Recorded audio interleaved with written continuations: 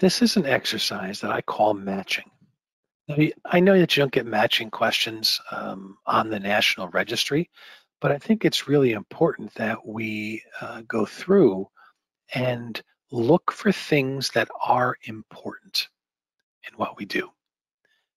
And this is going to give us practice in looking at clues and how we pick the right answer. Because what you're going to find in National Registry style questions, that everything that's written there makes a difference. And if we can pick out the important things, then we can get the answer correct. It's not just reading the question. And it really isn't just identifying the important things. There's also the concept of valuing things. Which of these is more important than the other, right? So I've got 4 of these, and I want to go through and we'll break these down individually. So I have a patient in a motorcycle crash who's hypotensive. All right, so hypotensive with diminished lung sounds. All right. Now, diminished lung sounds is important.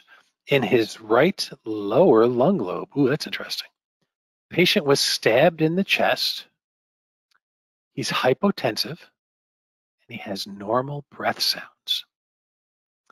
There's a patient with a history of emphysema, makes me think he's probably older. And he has diminished lung sounds, but that's in the left lung apex.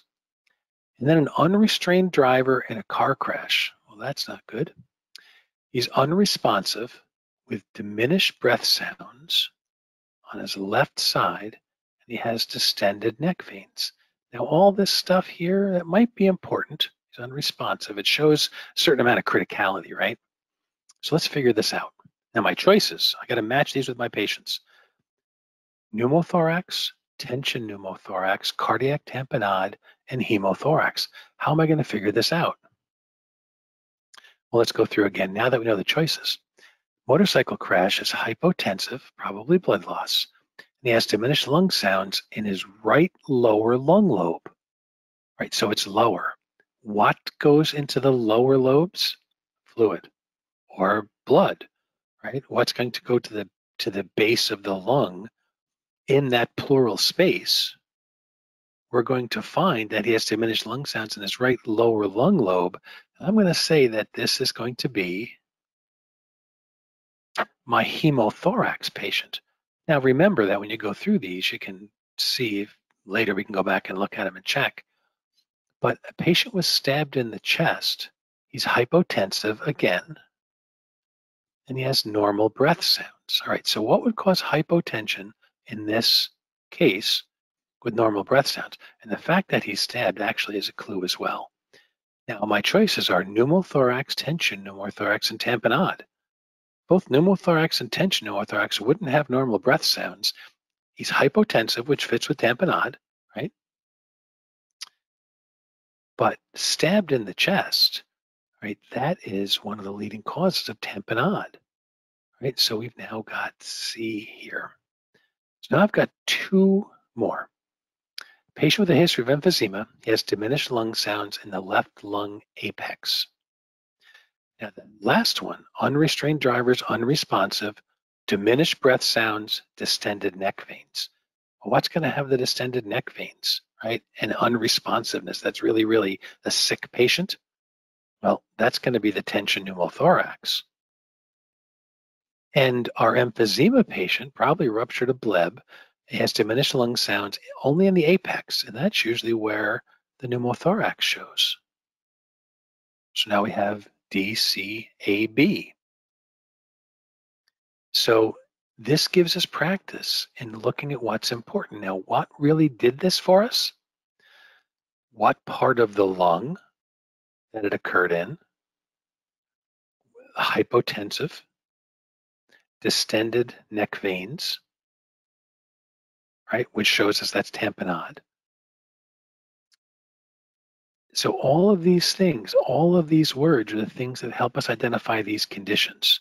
And if you see these in the test question, that's going to help you identify those conditions, or help tell you the severity of the patient and what to do on a national registry style test question.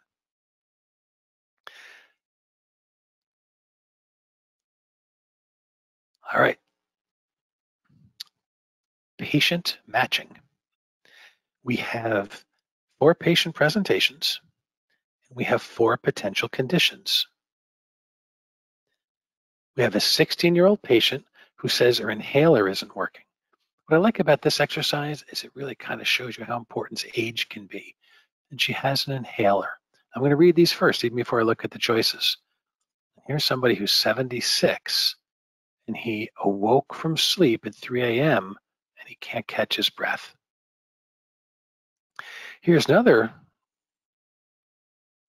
geriatric patient whose phlegm turned dark, and he's on home oxygen. Okay.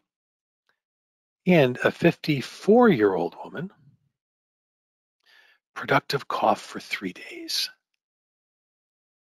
Okay, so I picked out what I think is important. Let's look at the choices. Pneumonia, pulmonary edema, chronic bronchitis, and asthma. All right, now no one thing should lead us to choose. We should find the way things all fit together. But somebody who's 16, I wouldn't expect pulmonary edema, and I wouldn't expect chronic bronchitis. If somebody says her inhaler isn't working, that's going to lead me, being a young patient with inhaler, to think asthma. That might, generally, any question you get, there's something that you rule in or rule out pretty quickly, but you always read all the choices. Now we have pulmonary edema, chronic bronchitis, and asthma. Now picture the chronic bronchitis patient.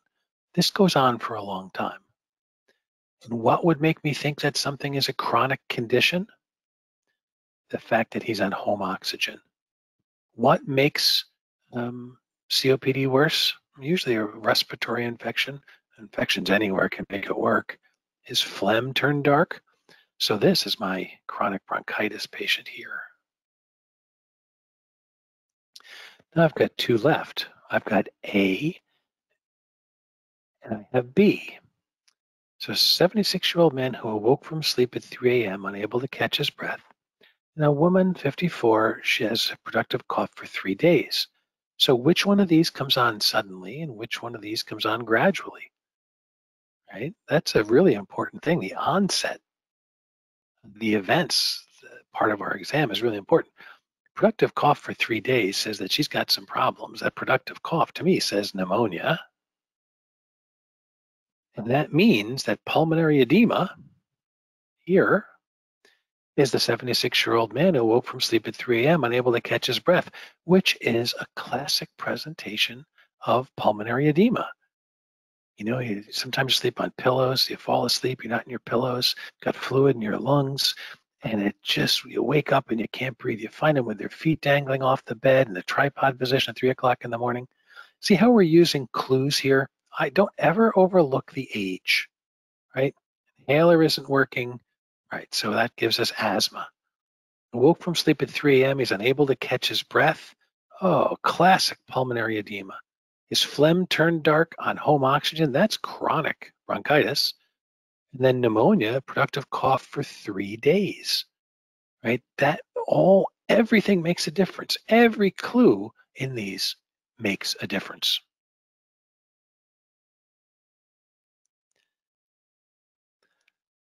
All right, matching presentations. Here we go. So let's look at these things. Now, this age, look at this, 19-year-old, a college student, has pain around the umbilicus, the belly button. There's a 56-year-old guy. He has colicky pain. It's cramping pain. It's after a fatty meal. Right? You've probably seen where that's going, I hope anyways. 76-year-old man, he complains of a tearing pain in his back. And 36-year-old woman, vomited blood, coffee grounds in it. All right, so these we should be able to pick apart. Now, if there's some of them you don't know, remember to always go back and look them up in your book. If there's something you say, oh, I didn't know this one particular sign and symptom had to do with this particular condition, look it up, right? So now you're probably going to find one of these and it's going to just ding, ding, ding, ding, ding. It's going to figure out exactly what you need.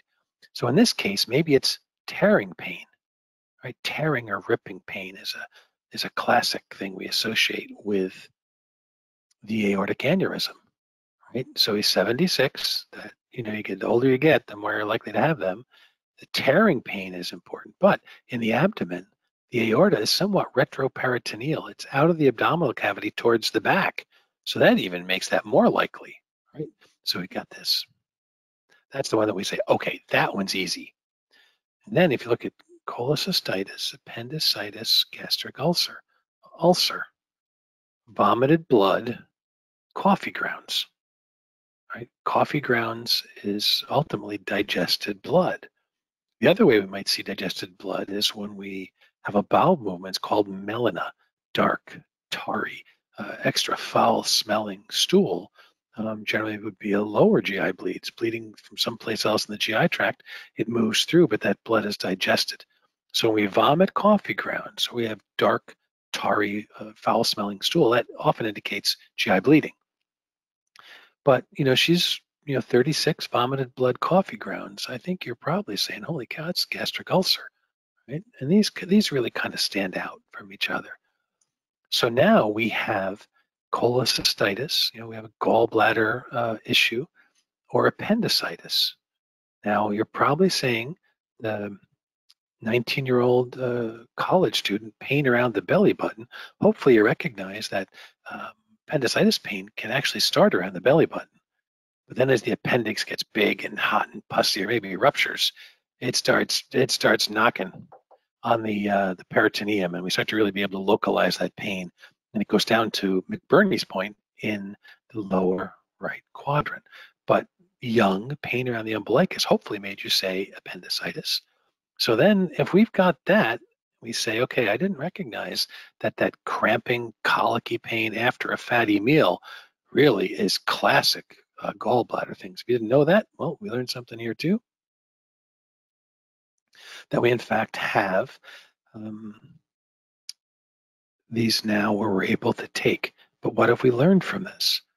That the description of the pain, right? If you look at this, pain around the belly button, colicky, cramping pain after a fatty meal. Think about the events and the assessment that's needed to get these. And that tearing pain, right? So all these things should make you, like I said, should make you say, oh, it's not guaranteed, but it should make you think that way. Then we have the 36-year-old woman who vomited blood with coffee grounds. That may be the one you went towards first, but that's the gastric ulcer. So we've got all of these taken care of now, and we've learned about how important these things are in questions. These complaints, these signs, these symptoms, they all point in a direction. The National Registry doesn't hammer you over the head with it, right? So this helps us pick out things that are very important in questions.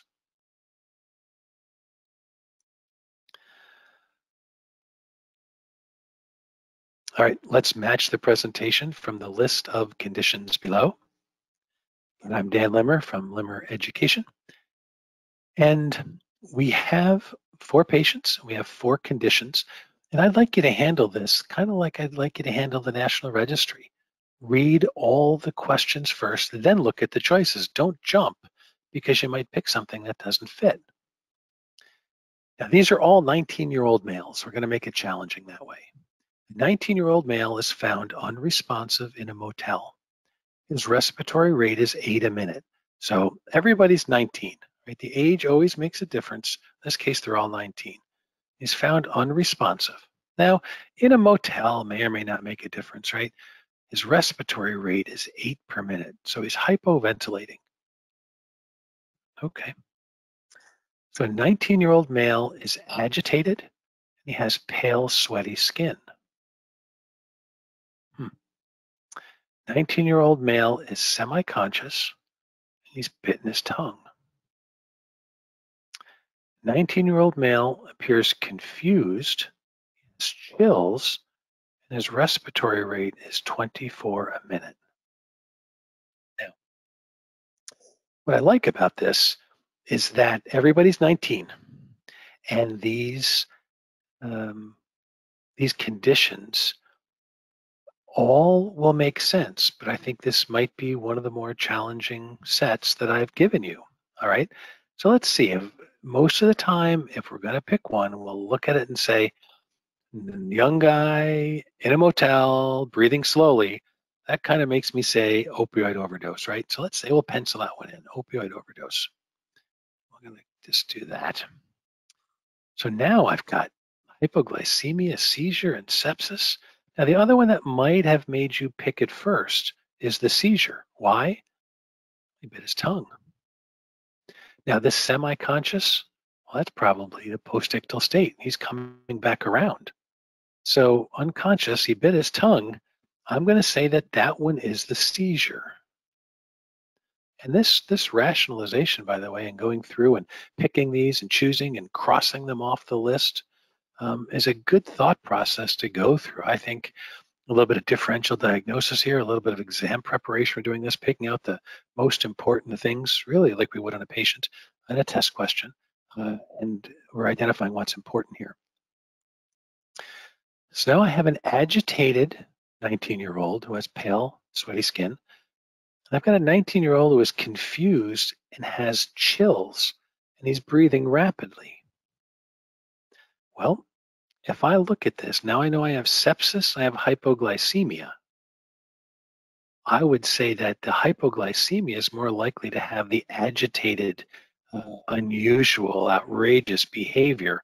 And that does match with pale, sweaty skin, right? When the body tries to liberate stores of glycogen from the body, it uses the sympathetic nervous system, that fight or flight, the things that we use. Hypoglycemia used to be called insulin shock because it had signs and symptoms of shock. So the agitated 19-year-old with pale, sweaty skin, I'd say, well, that's probably the hypoglycemia. But let me just make sure. 19-year-old appears confused. Okay, sepsis is the choice, and altered mental status, often one of the first things you see. Chills kind of tells me fever, and rapid respiratory rate is part of a lot of the sepsis assessments that physicians use. So I'm going to say that hypoglycemia is the agitated, pale, sweaty skin, and that sepsis